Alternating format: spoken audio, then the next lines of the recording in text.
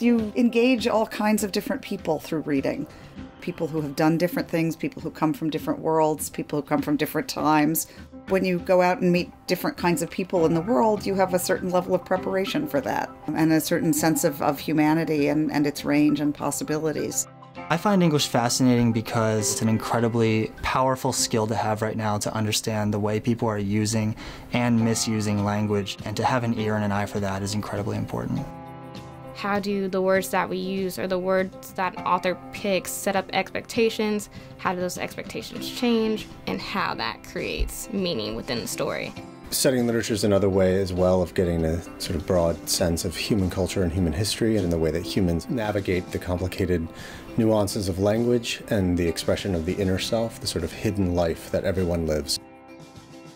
Our M.A. program provides the students an opportunity to continue to develop and improve their work before making that final step into a terminal degree. Anytime I leave a class, there's always something that I'm taking away from it, something that I want to study further, whether it's a theory that I learned that night or it's a story from a peer that really made me want to go back to my computer and write my own. The hub-spoke feature of the English department allows students to focus in either literature, writing, or creative writing. This allows students to find the particular niche that they're interested in, while also bringing them all together and keeping them all still unified.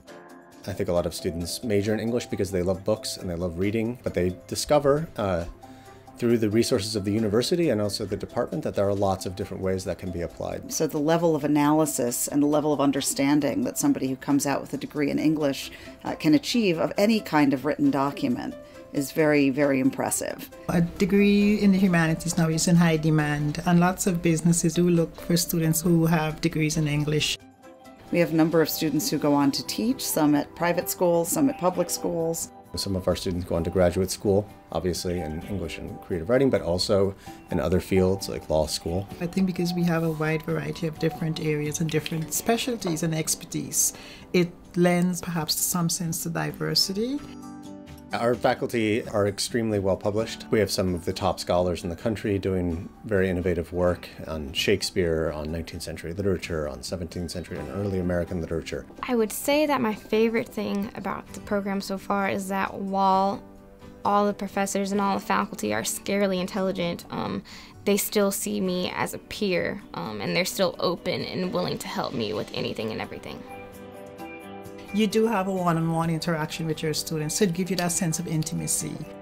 I think that the person who goes on for an M.A. in English is somebody who loves language, loves to read, loves to write, loves to think, but also likes to have really good conversations with other like-minded people about things that matter.